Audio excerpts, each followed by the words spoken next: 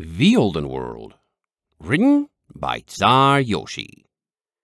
Chapter 315. Welcome Wagon. Maple!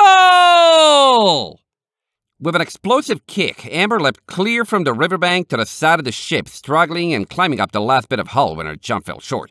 She tackled Maple to the ground with a giant hug, spraying water everywhere and grinning like a lunatic. "You're back!"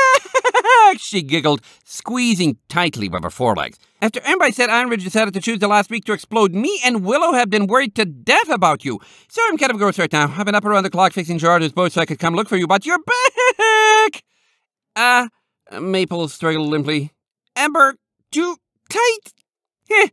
Amber stepped back, scratching her neck with an oily hoof covered in water and black stains. "Glad to see you didn't get caught up in whatever was going on, though. And Starlight, you're fine too, and, Her mouth went slack for several seconds as she stared at Valet. "Wow, you're exotic," she finally managed. "What are you, some kind of Pegasus?"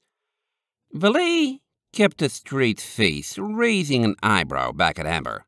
"She's a new friend," Maple started to explain, though she stopped when she realized Amber wasn't listening. Valet arched her eyebrow higher. "Those are some wandery eyes you've got there." Amber blushed, grinning apologetically. "Sorry, I've never—" Valet waggled her brow, emphasizing that it was as high as it could go. Amber pursed her lips in realization before forcing her face into a ridiculous mask of stoicism and raising an eyebrow of her own. Valet grinned slyly. Amber grinned back. Maple held her head in her hooves. "This isn't how I imagined my homecoming would go." "Oh, whoops!" Valet wiped her expression back to normal, turning and leaning on the railing. "Yeah, sorry to hog your reunion, Ironflags. But hey, we should hang out later," she added to Amber. "Ironflags?" Amber glanced curiously from Valet to Maple. "Is she talking about you? How'd you get that nickname?" "She is, and it's the worst nickname ever," Maple moaned, still cringing. "I don't even remember where it came from." Neither do I," Valet shrugged. "So, what do we do now?" Starlight glanced at her. "You can do whatever you want. Maple's been waiting forever to see her friends, so we're probably going to do that." "Hey, yeah," Amber added. "We could go crash Willow's place. I'm sure she wouldn't mind being woken up for this. Maybe not for a full celebration, but I can wait for the morning. Or afternoon at this rate. What are you girls doing up so late? Just wanted to be up to see me. This is a beautiful boat, by the way. I thought they didn't have any anymore in Ironridge." Maple let out a long, wistful sigh, looking regretfully at Amber. "It's a long story, but Amber, we did get caught up in everything that happened. All three of us almost died multiple times. I, at least, am not okay. And before we do any sort of celebrating, I need a lot. Right now, I feel more strained than I have in over a year." The euphoria visibly drained from Amber's face, leaving her jaw hanging yet again. "Maple, what happened? How can I—" She never got a chance to finish. The stern door to the cargo hold blew open, and Gerardo skidded out, posing dramatically. "Ah, Riverfall at last! I, Gerardo Guillaume, Griffin Adventure Extraordinaire, have returned!" "Hey, buddy," Amber winked half-heartedly at him. "I missed you too, but right now Maple is—" Gerardo interrupted yet again. "Miss Amber!" He strode forward, extending a balled-up talon for a hoof bump.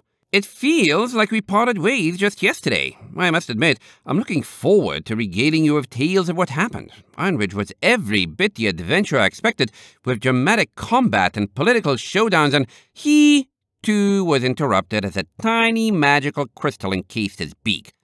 Maple and Amber were talking," Starlight growled. Valet stepped back, having reached out her wing to silence the griffin on her own.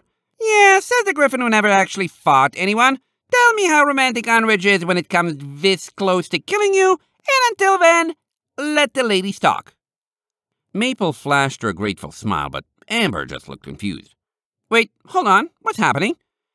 It was... Maple shuddered, glancing hopefully to Starlight and Valet. Valet nodded, stepping up. "The short version is," Valet said, Ironridge is a dumpster fire and always has been, and apparently Birdo here was hauling around some crates that were the trigger for a war that blew up half the city's economy and everything it had to export with. These two got sucked in, half because of bad luck, and half because they kept hanging around important folks like Birdo here and me. Everyone's alive now, if a little injured.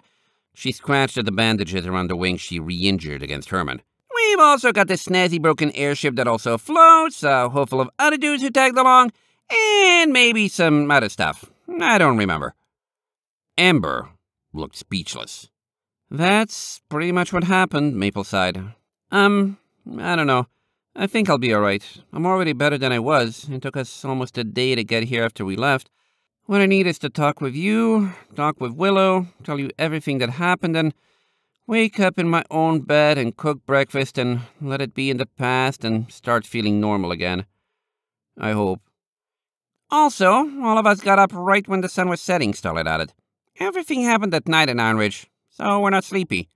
I sure am tired, though, Maple countered. Which isn't the same as being sleepy, but... I got to find out what Gerardo's string-sapping sword feels like. It's horrible, and I can still barely stand on my own. Amber blinked several times. She glanced over the railing. Well, I do need to get cleaned up. Does this boat have a place for you girls to stay, or do you want to go to Willow's tonight or in the morning? Or you could stay here, or I could walk you back to your old house. I kept it just the way you left it, so all your old stuff should still be there. Anything is fine, Maple murmured. I'm just glad to see you again. I've been up for a while, so maybe I can get some sleep. I'd love to see Willow too, but now that I'm here, I can wait. Right. Amber moved back toward the railing, lifting a hoof and preparing to jump to shore. Well, I'm actually tired right now, so if you got a place to be here and don't mind, let's leave stuff till morning. I'm gonna go wash up, and then maybe I'll be back and sleep next to your bed for old time's sake, just in case. See you soon, Vo. Bye! With a leap and a thud and a pounding of hooves against concrete. With a leap and a thud and a pounding of hooves against concrete, she was gone. End of chapter 315.